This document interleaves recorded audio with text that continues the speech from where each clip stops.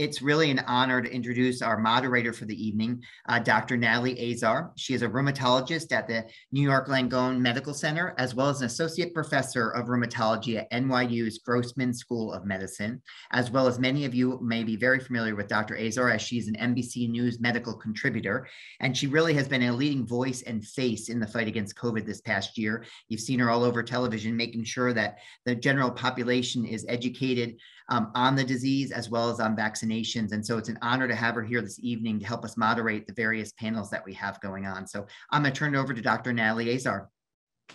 Thank you so much, Steve, for that warm introduction, and welcome to everybody. I'm very excited to be your moderator this evening.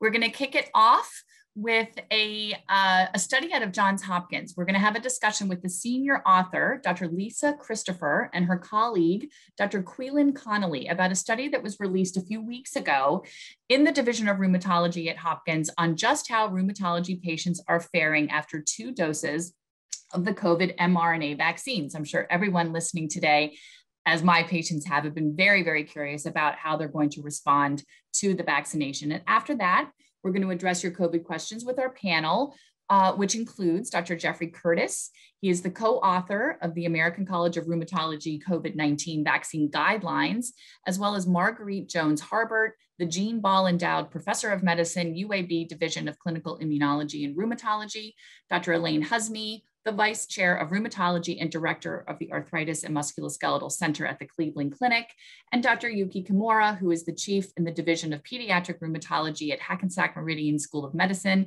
and the co-chair for the CARA Research and Registry Oversight.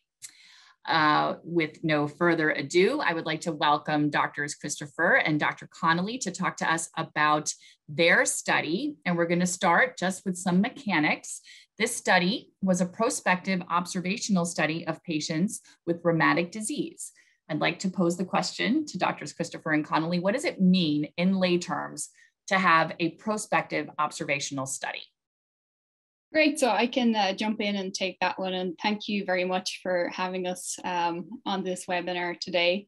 But essentially, a prospective study means, a study in which we're evaluating events that occur over time moving forward. In prospective studies, patients are followed over time, and that helps answer questions about risk factors or associations with certain outcomes. An observational study is exactly what it says on the tin. Participants are observed over time. There's no intervention to affect the outcome of interest. Great. And so the number of participants in the study was over 1,000. It was 1,377. Is this a good sample size? Not a good sample size? Is this representative? Can we draw conclusions, for the country at large based on a study of this size? Sure, I'll take that. So I think it is, in general, a fairly large sample size. In this particular subject matter, it's the largest to date on this subject. We felt like it was a good representation across all of the main rheumatologic diagnoses, like arthritis, lupus, Sjogren's, as well as even less common entities, things like myositis or scleroderma or vasculitis. So not only was it large in scope, it really included the patients that we would like to have included in the study. Great. So there were a few variables that weren't necessarily considered, such as differences in baseline disease activity, as well as the length of time that somebody might have had disease prior to study enrollment. Does that affect the interpretation of the outcomes at all, or how do you explain that? Yeah, so I think the strengths of this study included our ability to recruit a very large number of patients very quickly across the entire United States, and we have representation from all corners of the country. And I think that's really, really important in this rapidly changing COVID landscape, to get that data quickly.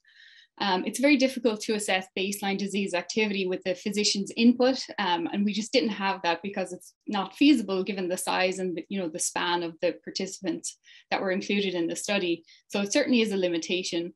But we did ask patients about number of disease flares prior to vaccination, which we used as a surrogate of sorts for disease activity. And then I don't remember the exact number. Was it 90%? It was a preponderance of females in the study. So if you're a man listening to this talk, can you extrapolate? Can you make any inferences with regards to our male patients based on these study results? Sure, it's a great question. And better for worse, as you know for sure, that autoimmune disease in general is probably very, very female predominant. In lupus, dramatically so. For example, that's 9-to-1 if we look at the ratio of women to men. 78% of patients with autoimmune disease are women. So our representative sample represented the disease, it represented the population who has the disease. Rheumatoid arthritis, 2 times more common in women. Myositis, 3 times more common in women. So while men made up only 8%, we did gather on over 100 men, I think it was 111 male participants. And what I think is important is we didn't see any difference in flare between the genders. So, and we have no reason biologically to think that gender would modulate flare rates. So to the best of our ability, understanding that this represents autoimmune disease as it affects the population, we have no reason to suspect that the men in the study would not be representative of the general population of men. So now let's get to the money. Let's hear what you guys found. So I think that if you want the money, I'd say that what's wonderful about this is that we answered a question that patients ask us every day. Will I flare? What's going to happen if I take this vaccine? And rather than guessing, we can give data. So I think the best take home is that COVID-19 vaccines are generally quite safe in patients with rheumatic and musculoskeletal diseases. The benefits of vaccination far, far outweigh any potentially life-threatening risks. We showed that even though flares were possible, really the chance of hospitalization or serious complications was nil. So I think it's wonderful that we can not only guess, but really know. You know, what was interesting is that I think the number was around 10% or something like that, right? 11 out of 100 or something like that would have experienced a flare, but mild, yep. Right, Lisa? Very. And I Absolutely. thought about, I don't know if you guys have experienced this in the office, but like that's probably maybe 1 a day, right? I mean, if we all see at least 10 patients a day, and I think that maybe does mirror, it certainly I think mirrors a little bit what I'm seeing. I've definitely had some patients have flares, but the vast majority that I'm not even thinking about that I'm seeing day in and day out have done just fine. So, you know, I think your study is probably matching very much some real world experience at least from this rheumatologist. I'm curious if you guys in your own private patients have seen something similar to the study results? Yeah, I think most definitely. Have tolerated it well.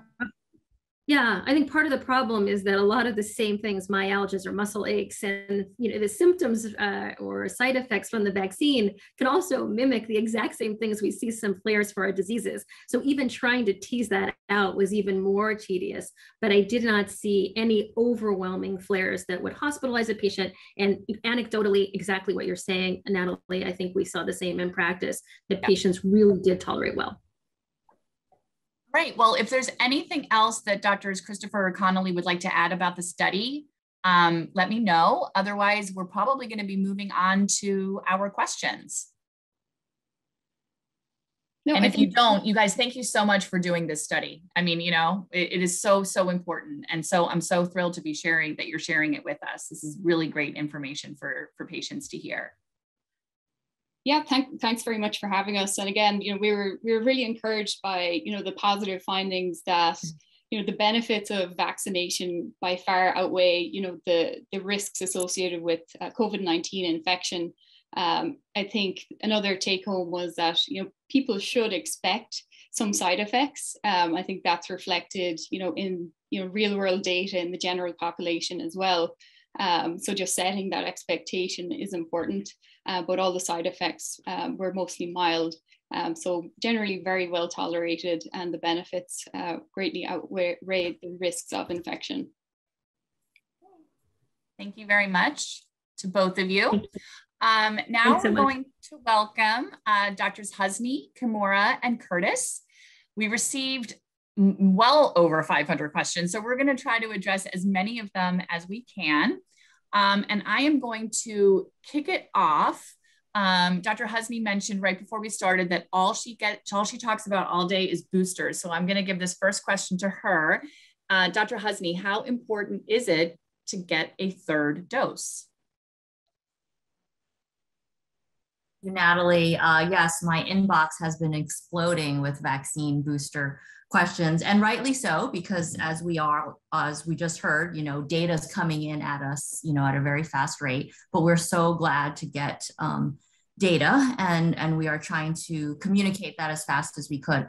In terms of importance for the booster, I think right now, as CDC guidelines had laid out, that we, in certain subgroups right now, especially those that are immunocompromised that we all see as rheumatologists, those that are at higher risk for poor outcome, we recommend them to get the booster. So that, is probably a lot of the patients that we see based on the immunosuppressive medications that they're on, based on, some of the age, their comorbidities that they all may have. And do patients, Elaine, maybe you'll just, we'll wrap this one with you. Do you need to get approval from the rheumatologist to get a third dose, or is it just self-attestation? Yeah, that is such an interesting question, because I thought that there would be some process. I will tell you, in Ohio, where I practice at the Cleveland Clinic, you do not need your rheumatologist to, write a letter, or you can actually go, we're giving it at our hospital. There's also local places, local pharmacies that are also offering. So to the best of my knowledge, we do not need that in Ohio. You can go and get that. Right. And again, as you point out, it may differ based on what your, state or local, health authorities are requiring, but per the CDC, self-attestation is sufficient. So, Dr. Curtis, do you need to consider the medication that you're taking, timing? Is there any adjustment that is necessary around any dose, but in particular now we're talking about boosters and people who've received their initial series? Sure. So that's a great question, and very helpfully, and this is the first time I've been able to have this conversation since this is only 2 hours old, but I put in the chat window the newest guidance from that ACR task force that you mentioned that I sit on and lead, where several of the topics that we're covering that you posed almost presciently are addressed here. So on behalf of the ACR, who has weighed in on this in a formal way, it essentially lays out who should get a booster. And it's pretty much everybody with rheumatic diseases on any of the usual immunosuppressive or immunomodulatory treatments, except for hydroxychloroquine. So people who are on hydroxychloroquine only by itself would not be considered probably in this group. So people who might be worried that you're going to be refused, I've definitely heard of that, albeit anecdotally, or think they need a prescription or some sort of note or attestation, like you literally can point to this guideline and say, hey, I'm on this medicine. You don't even have to worry about like what your diagnosis is. It's really the medicine that I think makes life quite simple for this. So that should be enough. And that's one of the bolded statements in table 2 in this link that I just shared with you all. The question that you asked is table 3. What do I do with my medicines at the time that I might get a booster? So the ACR recommended, and this is also if you follow that link. So the task force guidance statement that speaks to that would recommend that for almost all immunomodulatory medications, that you hold them for 1 to 2 weeks after you get a booster. So that doesn't apply to every single medicine, and probably because your circumstance may vary, talk to your rheumatology provider about, how this might need to be modified for you. But by and large, for most of the therapies, you would hold for 1 to 2 weeks after you get a booster. And that's not predicated on a safety issue. It's intended to maximize the vaccine response. Now, unfortunately, we don't have a great study like the one from Hopkins about on which to base that evidence. So at present, this is really expert opinion. And in fact, our group within the next month is starting a very large study that will explicitly test that hypothesis to figure out, do you need to do that? What is the flare rate? What's the safety tolerability look like? That'll be done at dozens of different centers across the country. But for what we know now, this is sort of the best guess. The one thing, though, that is an exception that I might point out is For some therapies like the TNF biologics, that would be, and I'll use the brand names because patients are more familiar with that, Enbrel or Humira, that would be Simponi, that would be Cimzia, Remicade, as well as a handful of others, Cosentyx, Taltz. The whole list is there and you can check it out. The panel essentially couldn't decide. So those are the ones that are called cytokine inhibitors, and there is a long list there. And there were some people who felt that based on the literature for other vaccines that, maybe those therapies might have some small impact on vaccine or booster response. Other people said, we really just don't have evidence to be very worried about that. So there wasn't consensus about whether to hold those. So again, talk to your rheumatologist, but for all the other medicines, there was this recommendation to probably hold. Thanks, Dr. Curtis. And I'll just add that some of this research actually came out of our institution many months ago. We did our work on our patients, and we did see a blunted response in about a third of patients on methotrexate, a significantly lower response. So, and that was actually cited as one of the papers that the ACIP committee and the task force reviewed that, and I appreciate that. So yes, methotrexate would definitely be among those that would be recommended to hold. If somebody was only, say, on Humira by itself or Enbrel by itself, there was a little bit less certainty about that circumstance, or at least there was less consensus about that kind of a scenario. But totally agree. If you're on methotrexate with anything, probably should hold the methotrexate. Okay. Dr. Kimura, we're going to get you in here. So we know that initially we sort of had a narrative that kids weren't as likely to get COVID, and if they do get COVID, they're not going to get very sick. But we know now, if you're listening to the news, significant rise in the number of pediatric hospitalizations. How worried should we be about our children who are too young to qualify for the vaccine at this time? Well, that's a great question. And I think part of the answer is that, we actually don't know how many children actually had COVID at the outset, because most children are indeed asymptomatic. But with the rise of the Delta variant, which is much more contagious, we are seeing increased numbers of children who are symptomatic, who get COVID, as well as adults. Because of the Delta virus. So we need to, really take precautions, to help our children who are unable to get the vaccine at this moment.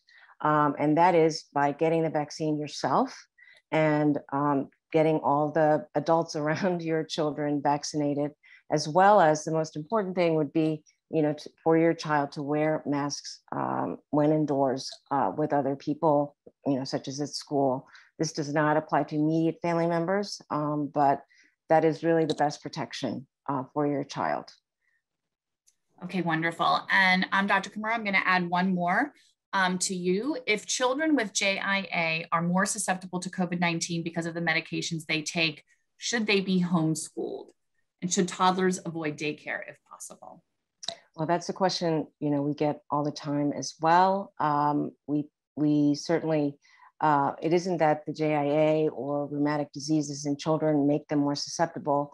It is the immunosuppressive medications that they take that may increase the risk of infection slightly. But we really do not advocate for children to be homeschooled. Children should go to school and be with their peers and learn with their peers. That is the best way for our children to be educated. And again, as I said, the best protection really for your child is for them to be masked and for the other children to be masked at school, if at all possible, and for the adults around them, the teachers, to be vaccinated. As far as daycare, that's a good question, because toddlers aren't able to tolerate wearing masks. So that makes the situation more difficult in situations like, when they have to go to daycare.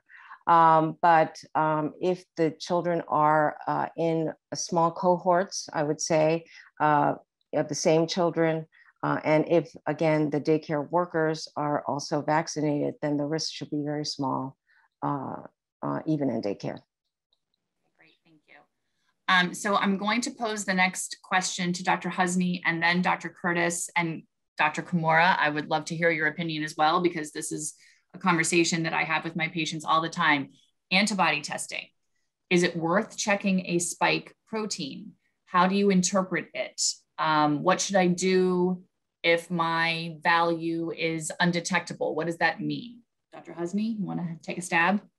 So to me, I would love to know antibody status and if it correlated with our clinical findings. So unfortunately at this time, the assays that we have probably do not do that. So in theory, I completely understand this question. I get it all the time. We are not doing antibody testing prior to getting a booster or after getting the infection itself and to see how much antibodies you have. I do think in theory it makes sense to want to know this, but unfortunately it hasn't panned out that we have the technology to know that whatever your antibody titer might be, how much it might correlate. There's a lot of studies going on, which I'm sure Jeff can also share with us, but at this point we're not recommending that. But in theory, we're hoping one day we get to that point. We also don't know if you have no antibodies. Does that mean you definitely have to get more boosters? Or if you have antibodies, do you have a get out of jail card free, right? So we don't know those spectrums. I don't know if I would feel comfortable even getting that test result back and actually having an actionable clinical judgment on that. Dr. Curtis? I think Elaine's response was great, and it's maybe at best a curiosity, but the problem is exactly as she outlined. What do you do with it? If it's undetectable, it's mostly not antibodies that protect humans against viruses. It's the other side of your immune system. But many people will be very alarmed, but we don't know that they need to be. And in fact, there were people that were negative for antibodies and yet still seem to have protection in some of the big trials where those things were measured. And conversely, if you have detectable spike antibody, does that mean that you're really protected and you don't need to mask? No, probably not. And whatever your level is today, you think it's going to be the same in 4 to 6 months? Probably not. So it's really the interpretability that I think is so thorny. And that's why in those ACR recommendations, which again were affirmed in the last 72 hours, that because we don't know what to do with it or how to interpret the result in a way that makes sense for patient care as an individual and not just groups of people, then it's not routinely recommended.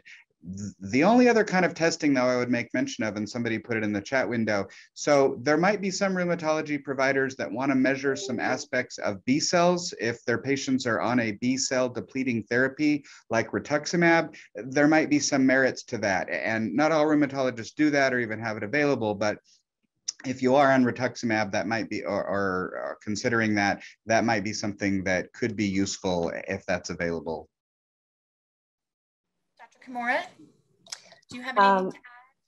No, I don't really have anything to add. I think, Jeff and Elaine covered it very well. And we certainly have even less data in children than in adults. So, we really don't routinely recommend antibody testing, again, because we don't know how to interpret the results. I will just share that prior to the CDC's formally making their recommendation on Friday to not test prior, after they met, we had an internal discussion within our group, and we said, listen, if we want to check patients commercially, and we all understand that, I've gotten some results back where I'm given a spike protein antibody greater than 20. That doesn't mean anything to me. I've had some people come back with 400, some people 2,000. And when I explain to patients and to all of our listeners tonight is that we don't know yet what that correlate of protection is, which is what we're trying to communicate to all of you, is that we don't know what minimum level is sufficient for protection. But what we said we could do for some patients who are like, I just got vaccinated. Do I need to be vaccinated again? With the 28-day wait after the second dose, is to check, and if their antibodies were indeterminate or negative, we would refer to our research group who was going to be doing some more testing on the T cells and everything like that. And just to sort of double down a little bit on Dr. Curtis's point, we got we in the media were part of the problem, and I take some responsibility for that, talking about antibodies, neutralizing antibodies, and how important the antibodies are. And just to remind everyone, the antibodies are that first line of defense when you get exposed to a virus. They neutralize the virus, they try to get rid of the virus right away, and then after that they go away.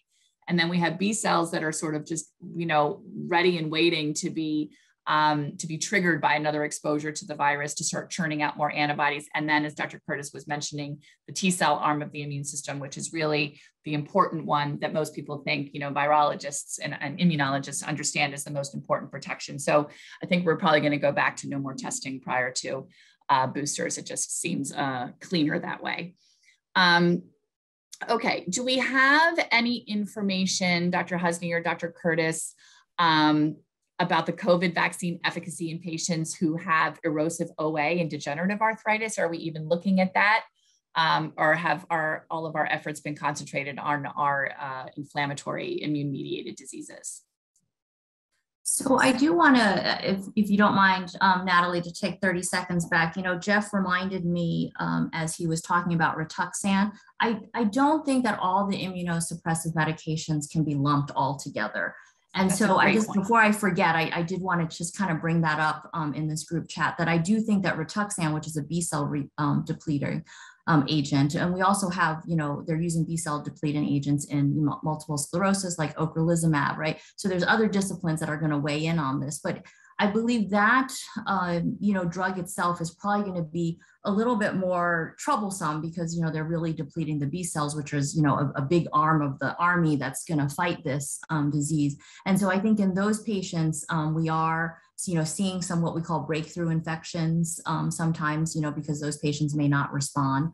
So they're not all equal as we're lumping all these immunosuppressive medications. And so that's why we had mentioned that maybe B cell panels that we can check in certain institutions may or may not be helpful, but gives us another piece of information. So I think it's important for the patients that are listening that depending on what you are on, you may get a little tweaks of what your rheumatologist might tell you. And it's not that we're trying to go against each other, but it just depends on, the exact medication you're on. So for rituximab, we may be trying to, really fine tune that you get your vaccination at your trough, maybe not wanting to get it 1 or 2 weeks right after you got your Rituxan treatment, not because of efficacy and not because of safety issues, as I said, but because we want to give you the best efficacy.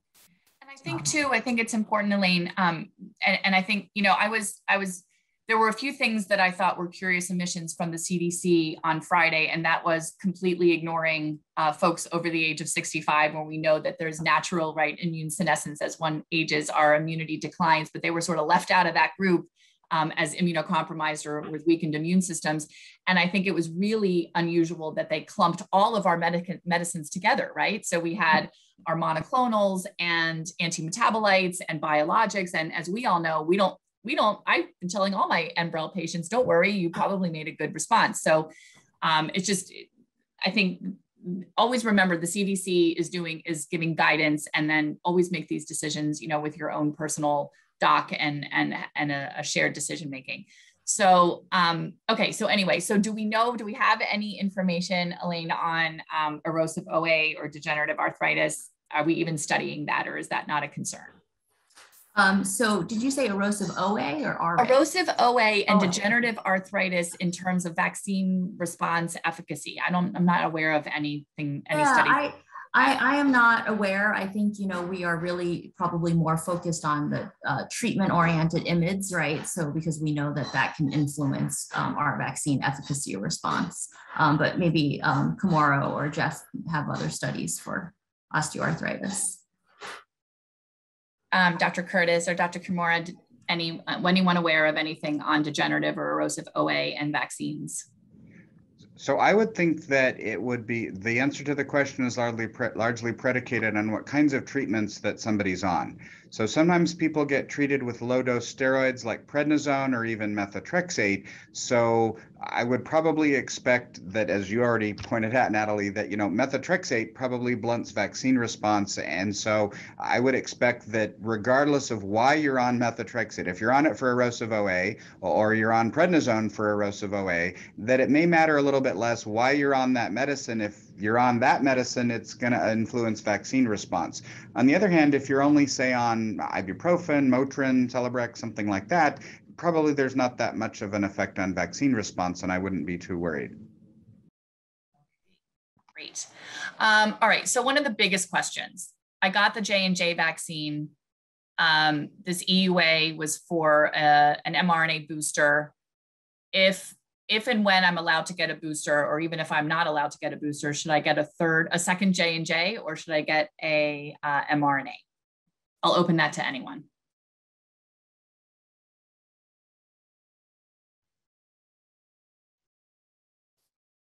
So currently, as we know, the CDC is recommending that, this is, we only know data for mRNAs, right? So that's the Pfizer and the Moderna.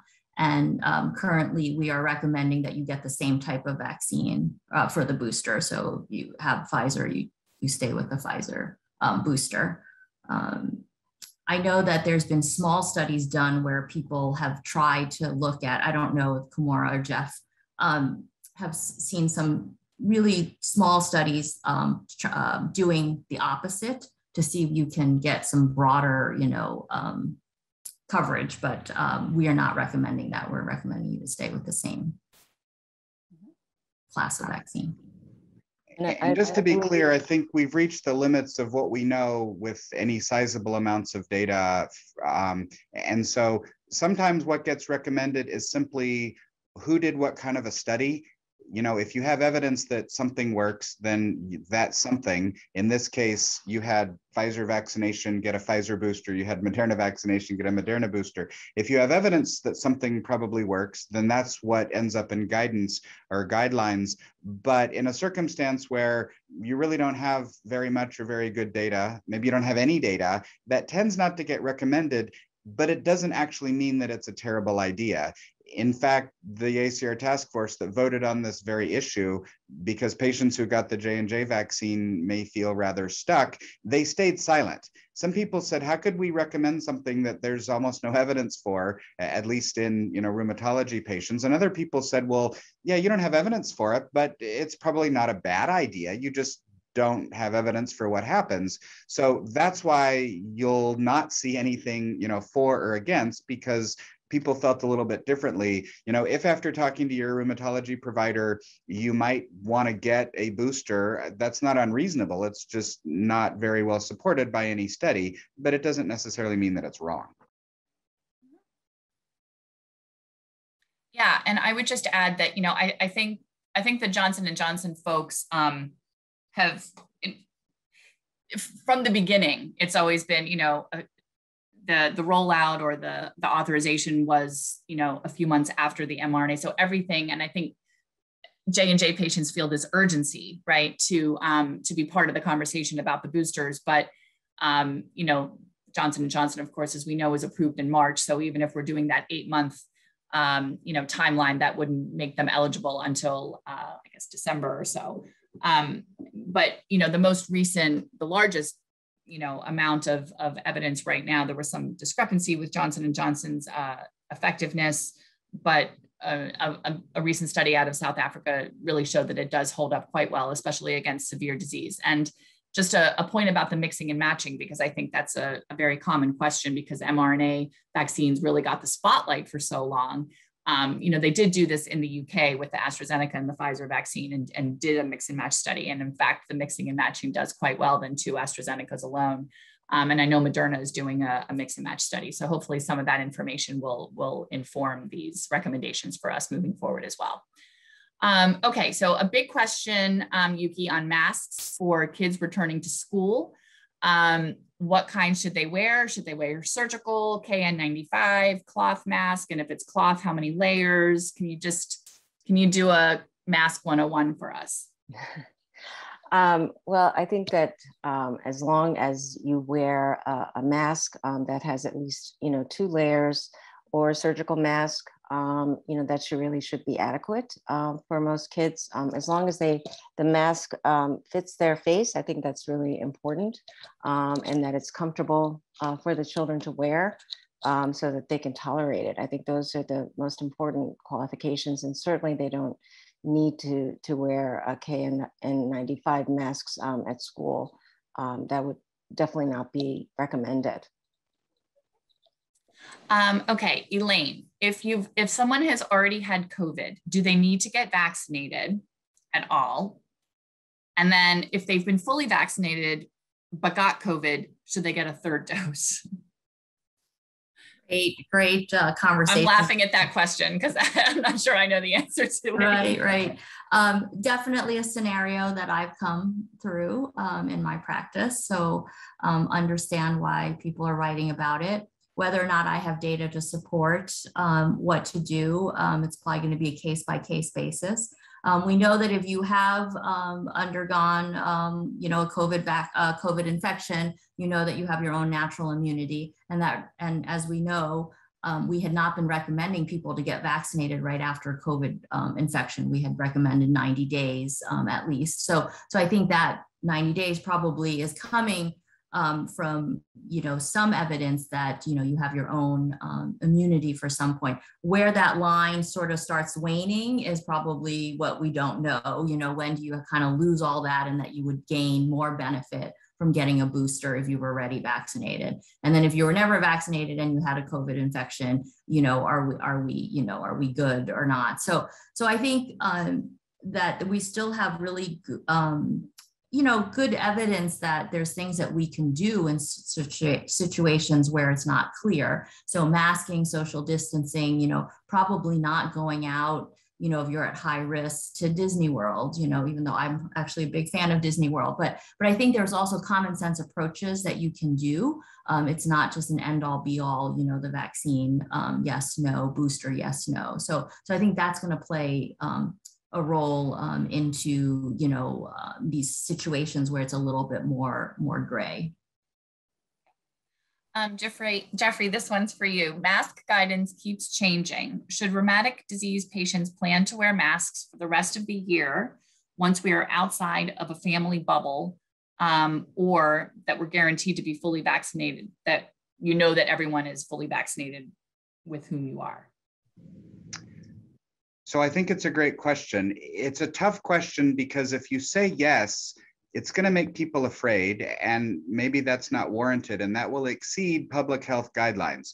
On the other hand, if somebody says, I feel more comfortable, I would say, go with that and do what you're comfortable with. Here's where the spectrum of illness and treatments and, how your disease is under control really plays in. If somebody's on steroids and some of the more potent immunosuppressive therapies, I'd say, yeah, probably I, as your doctor, would recommend that unless that's incredibly burdensome. If you have a school teacher who is, constantly exposed, who's on some of these medicines, I'd say yes. On the other hand, if you have somebody who lives in a rural area, doesn't have much contact except at the grocery store once in a blue moon, I'd say, probably not necessary. So I think everybody's situation is going to vary a little bit, and I think it's hard to overgeneralize. But to make a blanket statement that applies to every drug, every disease, every therapy is probably too sweeping, and you're going to get it wrong for too many people. So better to just personalize care and talk to your provider. Okay, good. And then this is for any of you, actually. So we talked a little bit about, we know that rituximab and methotrexate are definitely known for their ability to blunt the response to the vaccine. Do we know anything else about, let's say, JAK inhibitors? We mentioned TNF's probably okay. I think there was some data on mycophenolate. Does anyone have any other input on that? And of course, steroids. Do you know how the JAK inhibitors do? If you look in the guidance statements, so JAK inhibitors do appear to blunt vaccine and probably booster response. And there's a couple of studies that have looked at all the therapies you just named. Kind of the way the answer to your question is, if you look at what the ACR guidance suggested that you hold or temporarily interrupt for a week or two, anywhere there's a temporary interruption, probably it means that response is blunted. The only caution about that is just because vaccine response is blunted by, say, mycophenolate or Cellcept, doesn't mean that you can hold it for a week or two and be guaranteed that all is well. But the therapies are listed in that big table. And, if it says you should interrupt it when you get primary vaccination, abatacept, the JAK inhibitors, probably that is well supported by at least some evidence. Yuki, I'm going to throw this one to you because a lot of people have questions about traveling if they're fully vaccinated, but may not have children who are vaccinated. Can you give us your opinion guidance on that? That's a thorny question that we get asked a lot, and I think it really depends on the situation and depends on where you're going. Certainly, a trip to Disney World is probably not a great idea if you have unvaccinated people or children in your group. But small family trips to places where you stay safe and mask indoors, and your children mask indoors is probably okay. It's a big world out there though, and there's lots of guidance that keeps changing in terms of COVID and in the world, and so we really need to keep tabs on all of that, and look at the travel sites, CDC guidelines, WHO guidelines, et cetera, in terms of where it's safe to travel. Elaine, this one to you. If you've had a bad flare after getting the first shot, should you get the second one? And should you time it any differently? So I think many of us have answered questions about flares after the first. Some have it after both, some have to after just the second one. In my experience, most of them have been self-limited, but I do hear a lot about minor flares as well as major flares, flares just locally in the injection site all the way up to flares of your disease. So far, I've really felt that the benefits of the vaccination far outweigh some of the harms. I also see a lot of self-limiting issues. So, many of what I see have been self-limited. Now, I do have a handful of cases, which I'm sure the other panelists have also had, where it has been a real flare after the first. And I was actually quite weary about going to the second. So I think it does depend, but majority wise, it's mostly self-limiting. So I only have maybe a handful in this whole year since the vaccination pandemic has happened in terms of flare, where I recommended to one or two people that it was such a flare that required steroids to get back on track that I decided that perhaps maybe we should wait a little longer for the second. But those are very, very tiny, tiny amounts. So I'd like to pose this question to our adults and then our pediatrics, because I'm curious if we have data on all. So what is the latest on how autoimmune patients are faring with COVID severe illness and hospitalization? So Elaine and Jeffrey first.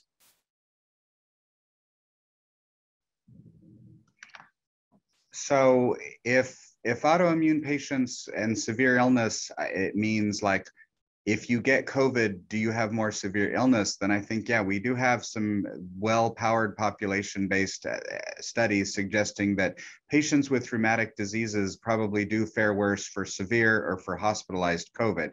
That in part is why it's so important to get vaccinated and to get a booster, because we want people maximally protected, because it looks like people do have worse outcomes. There's also cases of breakthrough infection or manifestations. So I think that also increases the concern for that as well. Yeah, I agree. I think as a whole, I do want to mention that, just from hospitalizations, just kind of a generalized comment that since the vaccinations have occurred, I've seen a lot less, severe, infections in both, immunocompromised and non-immunocompromised. So I just wanted to put that out there. I think, we're also learning better how to take care of these patients. They're vaccinated. I do think that there has been a huge benefits. Now, on the other side, while I'm in hospital rounds, I do, see patients that may have worse outcomes and they are immunosuppressed. I also noticed that it's not just being immunosuppressed, but they also have a lot of other comorbidities. So being overweight, having heart disease, having, heart failure. So there are other issues in a patient that may also predispose them to maybe a little bit more poor outcome. So I do think that, it's a nice wake-up call sometimes. I know that there might be a question later on about what to do about your immune system. And I do think that from the cases I see that have worse outcome, this is a good wake-up call to say, you know, if you are overweight or you are a smoker, this is time now. You know, I think the pandemic was a good wake-up call for us to say, hey, maybe we should adjust these lifestyle factors that we have control over, because I think they make a difference. And, you know, I think we have a lot of lifestyle choices that we make. And I think it's been, you know, really important now to maybe pay attention to those and to kind of rebalance some of those things that we have control of. Yuki, have you seen any characteristics of the kids who are admitted with JIA? You know, is it steroids? Are there any biologics that seem to be, you know, showing up in the ED more frequently? Or is it also, like we're seeing in the adult population, the comorbidities that our patients have that are really the culprit mostly? I'm just turning off my video for a second. I have to close my blinds. I'm going blind.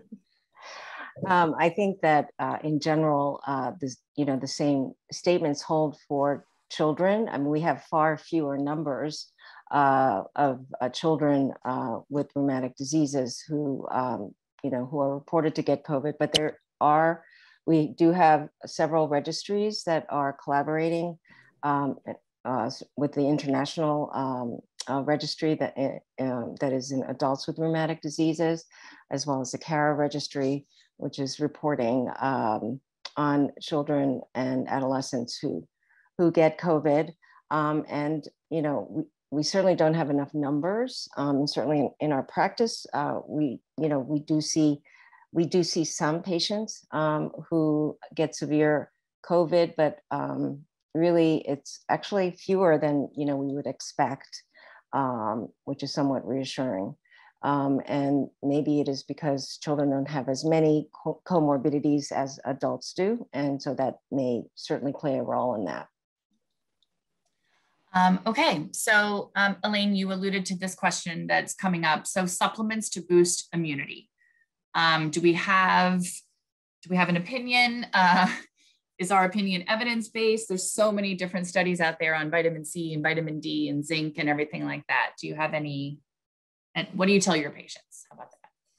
Oh boy. So I'm hoping the panelists will help me out on this one. So, okay, I get these questions daily. And, you know, I myself, when I go shopping, I got to tell you, when I see some of these supplements, I'm like, should I be taking that? That looks really good. So I myself fall into that, you know, oh, this is a superfood. Since when did we have superfoods? I thought food was food, right? So I'm doing the same thing myself, like, oh, maybe my kid should be on this superfood.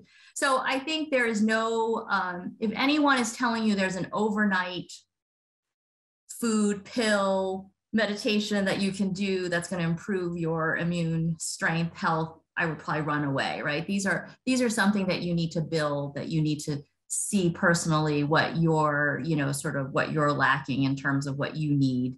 But that would be my answer. I don't think that, you know, taking vitamin C alone is going to, you know, really be the end all be all.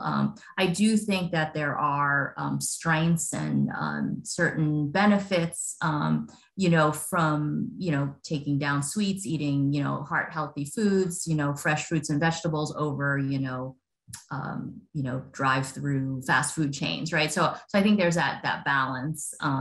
So I'm really encouraging my patients to really look at themselves to see, you know, there are like 5 pillars that we know about. If you're really not getting enough sleep, then sleep is going to be that important thing that you got to do. If you're overweight, then maybe it's the weight thing. You know, if you are smoking and doing other bad habits, that's, you know, something that we need to address. So I think everyone is a little different. If you're really stressed out, you don't have a way to release your stress, then I think mindfulness and stress becomes your important pillar to work. So hopefully that's helpful to hear, but I really don't think there's an overnight answer to that. Jeffrey, do you have any thoughts on that? No, I think Elaine did a great job summarizing. I mean, the Socrates quote, you know, nothing in excess, everything in moderation. So balance, and lots of people, myself included, often find balance elusive. But, you know, a healthy diet, sleep, exercise, and mental health. And I think that's the thing that suffered for many the most. You know, when those things are in balance, I think people's minds and bodies, of course, are connected. And that's important for your immune system as well as the rest of you. Okay, thank you. Yuki, this one is to you. My child is going back to school and is too young to be vaccinated. What are the chances that she will bring it back to me? Should I wear a mask around my own child? That would be awful to have to wear a mask around your own child. I know. And I think that, the best way, for you to prevent getting infected and for your child to not bring it back home is for the child to wear masks at school, and also for you and your family to be vaccinated. And if you are not vaccinated, avoid large gatherings of people, including even, large family gatherings where, even one person who is infected could pass on the infection to other people. Again, the best protection against your getting the virus is by, by your child masking indoors with other people, and for everyone in your family who is eligible to get the vaccine to get it. So one of our listeners is asking, are there any health issues that really are a contraindication to getting vaccinated? A history of multiple blood clots, multiple autoimmune diseases? Are there any conditions that any of you have said to any of your patients, I would not vaccinate? Elaine, Jeff, Yuki. Jeffrey, you want to go first? Yeah, I mean, by and large, no. I can't think of a single category. I mean, an allergy to the vaccine. So, for example, there's a medicine pegloticase that sort of surfaced as someone who might have an allergy to that. That drug name is Krystexxa. That's not a commonly used drug, even for people who have gout. That might be the only one that would give me some pause that I can think of as an entire category where I would say probably a bad idea for everybody. So if you've had an allergy against Krystexxa, not you're on Krystexxa, but if you've developed a bad allergy, because there might be some overlapping components to the vaccine that might cross-react if you had an allergy to that, I would think hard about that, but that's a really rare circumstance. Elaine, what do you think? Yeah, I mean, I can't, allergy was the first thing that came to my mind. Like if you had some allergy to the first vaccination, then, I would not recommend the second. But I can't think of any good example for health issues that I would say, oh, because you have this or this and that I wouldn't vaccinate you.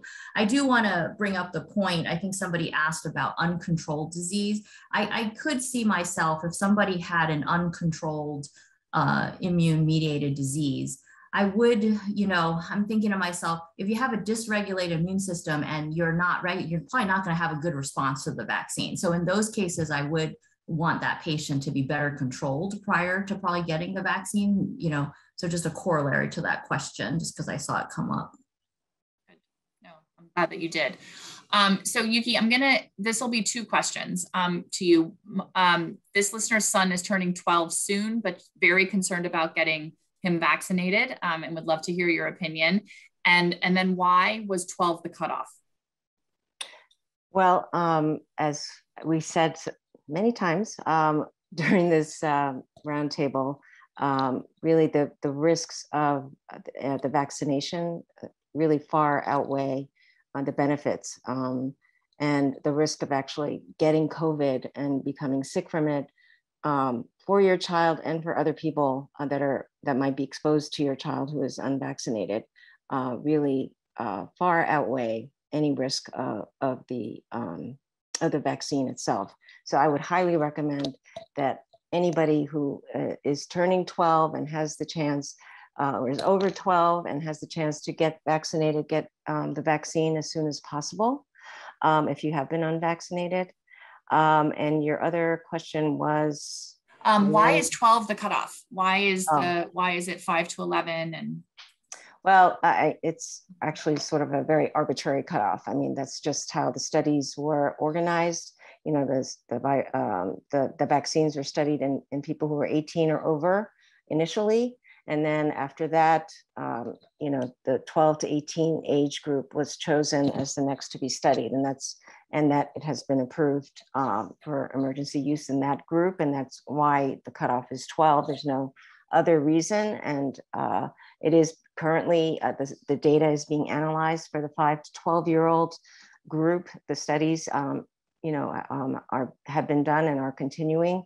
And hopefully within the next few months or even sooner, we may see the vaccine being approved for the 5 to 12-year-olds, which would be great, especially with the schools reopening, et cetera.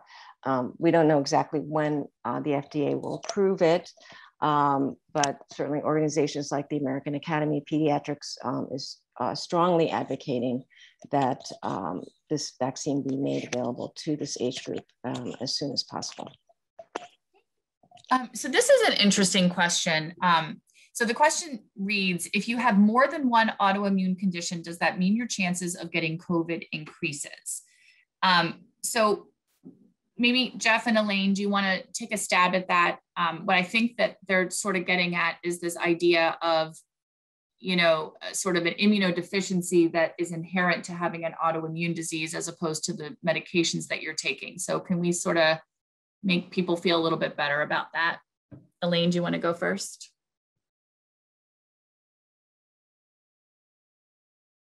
Sorry, so your exact question was, sorry, I was reading some question in the chat. No worries, no worries. So the exact question says, if you have more than one autoimmune condition, does that mean your chances of getting COVID increase? So I think a lot of people who have a diagnosis of an autoimmune disease think that that automatically makes them immunocompromised. So perhaps you can explain that distinction a little. Yeah, I think I alluded to it earlier when we were looking at hospitalizations, you know, in where I practice and seeing the ones with more poor outcome. It doesn't seem like it was just the diseases itself. It seems like it was the medications that they were on and how immunosuppressed they were. It looked at associated comorbidities with that. So I can't say that, you know, given one disease plus another alone would be, you know, the only and end all be thing. I think there's, you know, other factors that become very important for poor outcome. I do know that we have a huge, and as Jeff and Yuki know, we have a big, you know, COVID-19 registry, you know, which is observational, that has been ongoing now. You know, now we have more than a year of data on that, you know, looking at some of the differences. And we see that, you know, sometimes being on an anti-TNF inhibitor isn't so bad. But, you know, being on, you know, a JAK inhibitor or rituximab seems like they could have poor outcomes. I also seen some data where sulfasalazine, surprisingly, also looked like it had some outcomes that, you know, weren't as favorable as, you know, being on some of the other medications. So I think the answer to that is that it's going to depend on not just the disease itself and how many you have, but how controlled they are and the type of medicines that you need to control those autoimmune diseases. And on that note, Elaine, I don't know if you saw this question, differences in COVID hospitalizations in different types of inflammatory arthritis. Do we know RA versus PSA versus lupus versus the medications? I'm sure we're all waiting for that, right? We've had a lot of different studies along the way that have sort of hinted that our patients are doing reasonably well for the most part, but anything else popping out that you guys wanted to share about either if you have lupus versus RA? Is it really the disease? Is it the treatment? Is it more the treatment? That's what Elaine keeps trying to say. Compared across diseases. So, you know, lupus and vasculitis seem like they're worse, probably RA. Depends a little bit, if not more than a little bit, on how well the disease is controlled and what treatments you're on. You know, sick unto death lupus or vasculitis in the hospital on lots of steroids, on Cytoxan, that's a different story than, you know, lupus with no other medical problems, no comorbidities, only on Plaquenil.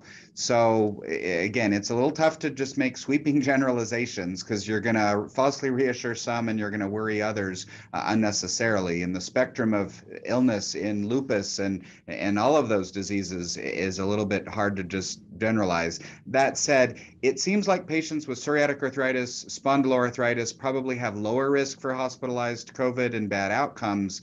You know, is it the disease and the immune dysregulation? Is it that maybe people are less likely to be on steroids, have fewer comorbidities? Tough to disentangle, but rates of COVID or severe COVID in psoriatic arthritis and spondyloarthritis are lower than in RA and lupus. Yeah, and I think one of those really pivotal studies, Jeffrey, was really highlighted the impact of the comorbidities in the patients that was one of the main issues driving their worse outcome.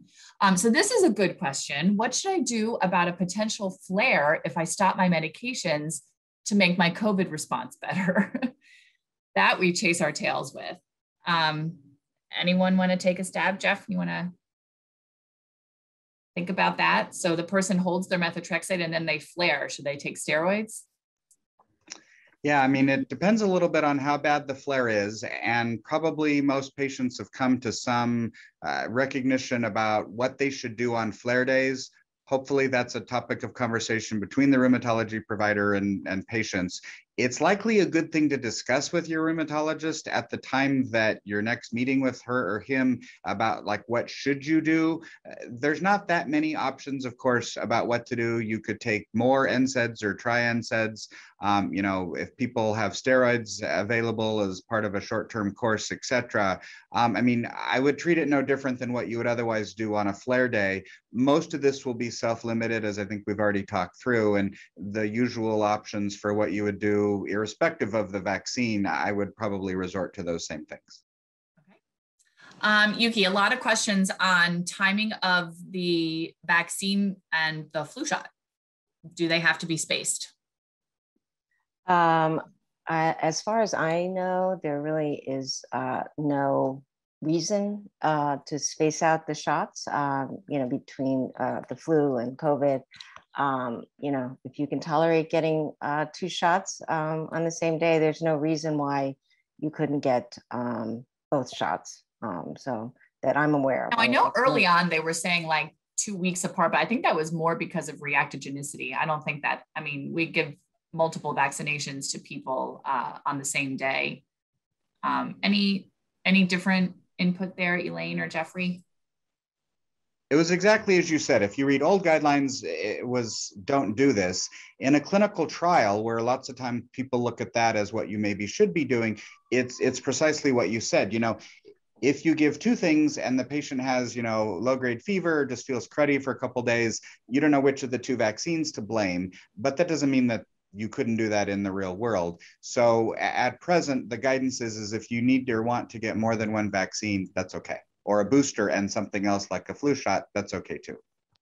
I probably tend to separate them in my practice only because I feel like, we don't have as much info on the COVID vaccine. So unless a patient, has, problems with getting off work and, other things, or they live far away, then, at those times, sometimes I do. But on a whole, I probably recommend, if they don't mind coming back, to space them out a little, just for what Jeff and Yuki had alluded to, that, sometimes if they get a reaction, we won't know which one it is. And it's just good for them to know patient-wise. I just realized, Elaine, that is a really good point, because if September 20th is really the day, right, the magical day where everyone's going to get their booster, that's also flu shot season. So we will end up probably being able to capture more people to get both of their shots on the same day if they did okay with the first and the second dose. And I would give them maybe the option. We'll see. Okay, so last question for all of you guys. I'd like each of you to give us some closing advice.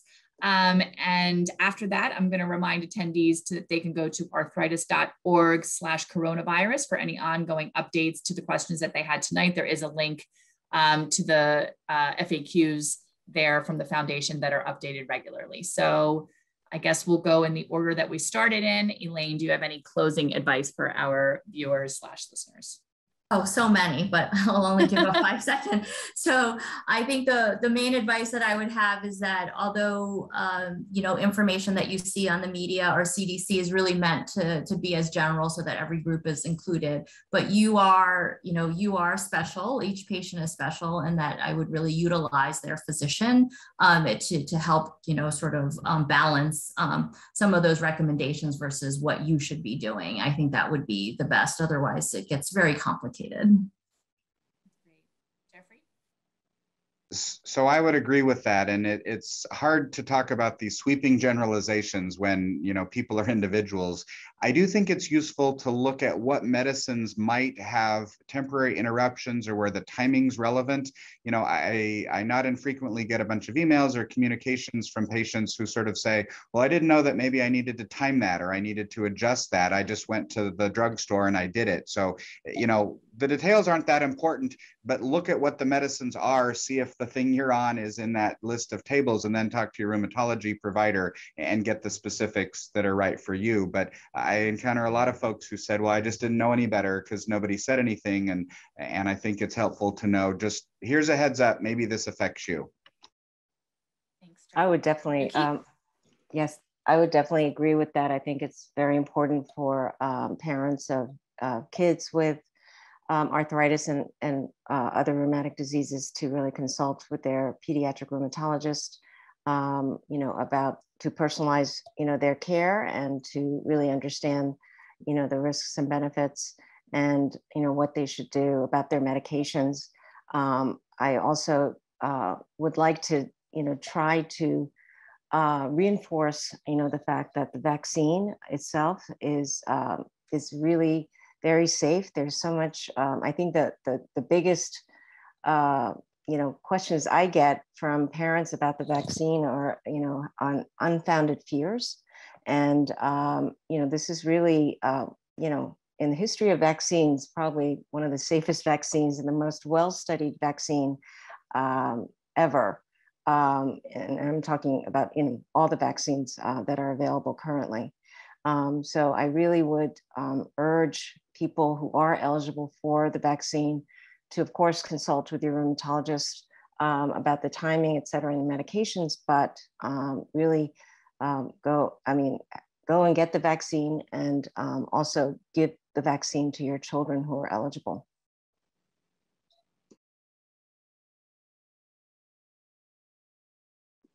Muted. Sorry about that. I made it almost the whole way. I want to thank all of our viewers and our listeners, and of course for the Arthritis Foundation for organizing this event. I know I certainly learned something, and I hope everybody else did. So that's it. Stay well, everyone. Stay safe, and have a good night.